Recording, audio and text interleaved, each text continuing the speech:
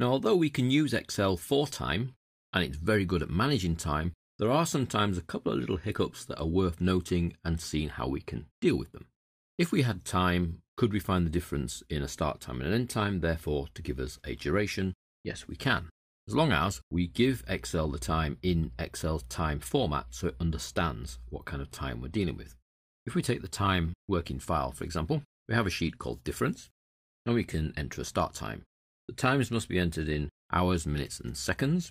Now you can leave the seconds off and it will assume 0, but you can't leave the hours and the minutes off. So we need to put 11:00 for 11 hours. No minutes. The seconds will be assumed. When we tab through and come back, you'll see it assumes 11 AM. So the seconds are assumed as 0. And then our end time could be 12:34. Again, we're going to assume the seconds are 0, tab through, and that's 12:34 PM.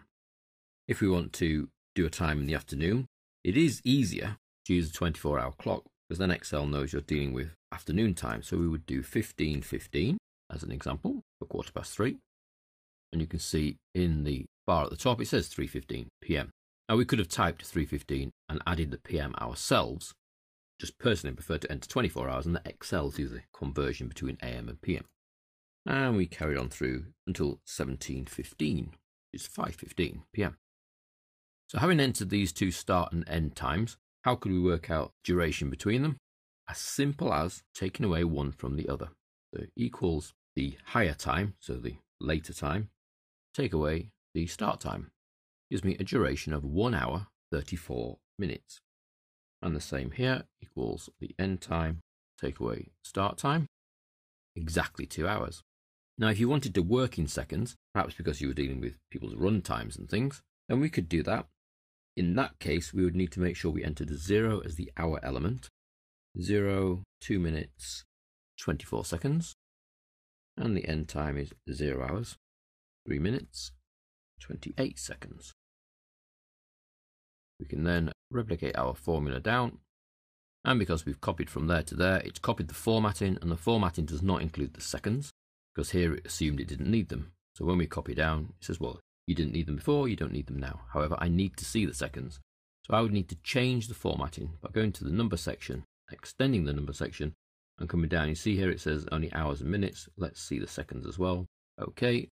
And then we see the exact difference, 1 minute and 4 seconds. So we can do duration. For the higher time, take away the lower time, and it will work with the hours, it will work with the minutes, and it will work with the seconds.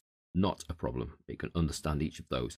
The problem comes from you and Excel's interpretation. So here we didn't add the seconds, so it said, okay, you're not interested in them. And in the result, it said you're not interested in them. Here we did add the seconds, but in order to do that, we had to provide a 0 for the hour element. Same here.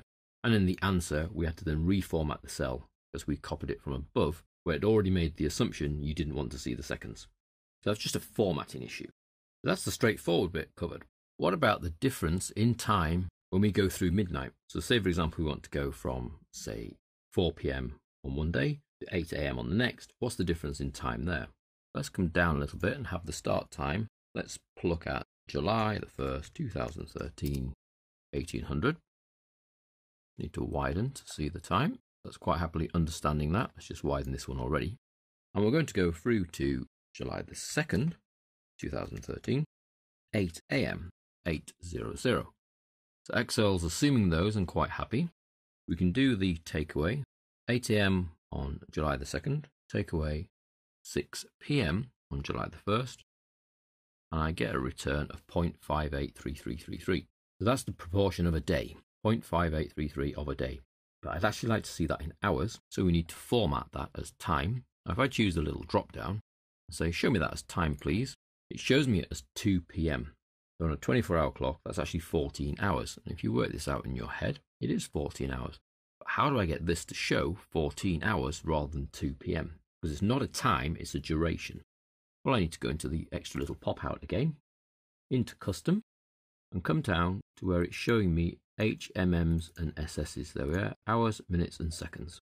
Okay, and I'm showing that as 14 hours, no minutes, and no seconds. Now that I've actually set that up, if I change this, let's say 8:15, it then understands I'm now wanting to see hours, minutes and seconds, and it says actually that's 14 hours and 50 minutes gap between there and there. So we can do takeaways effectively on time, even when those times are on different days. We just need to again watch the formatting. The other little bit that needs a slight adjustment on the formatting is when you try to do cumulative time. So if we come into here, we've got some start and end times already entered for you, and then the difference. Now if we highlight all of those differences, down in the status bar it says sum 28 hours, 4 minutes and no seconds.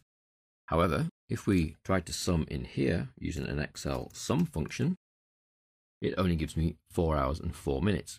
That's because we've added the time up and it's effectively ignoring the full days.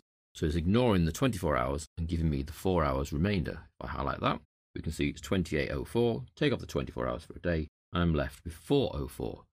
If you need to see cumulative hours, then again you need to control and change the formatting. So we go into the little pop-out, come down to the number options, and in this number list of choices, you're actually looking for H with a little square bracket around it. And when I choose that, you'll see in the sample, if you watch the sample there, that changes to 28 hours, 4 minutes and no seconds. That's the one you want, the little H in square brackets to effectively show cumulative hours rather than the hour of the day. So therefore it's not taking out all the full days. So it would take out 24, if it went past 48, it would take the 48 off and it would just leave as the remainder. With the H, it shows the cumulative. So then I will get to see what I've added up here, which is 28 hours and 4 minutes. So that's a couple of clever little bits with time. The difference between time, how you can control that when it goes over a day, and how you can do cumulative time when it's more than 24 hours.